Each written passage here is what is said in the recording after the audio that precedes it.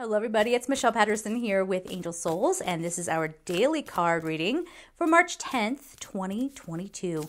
Angelsouls444.com for personal readings. So let's see what we have going on for March 10th. A lot of the messaging so far has been just stay the course. Stay the course. You can get through this. All right, you will learn. Because there's a lot of fear of transformation or being called to do something that we're not familiar with. Okay. All right.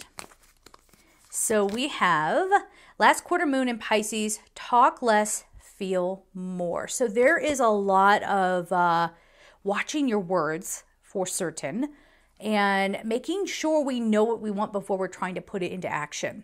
So we can't really do that until we stand back. Again, I think I was given, what was that, just yesterday, the example of if we say we want a relationship, but we haven't healed everything, if you really tune into how you feel about that, the thought of a relationship might make you feel overwhelmed, or it might make you feel needy, right? That's another signal that you're not ready for a relationship. If you're feeling like you need a relationship, or you have any sense of desperation around it because, you know, I'm tired of paying for rent on my own or whatever, you know. I mean, these are very practical ways that people end up in relationships. So really tune into how you feel before you go pushing ahead. Don't push it all, because once we push, we have desperation behind it and we push it out of our existence. But watch the words.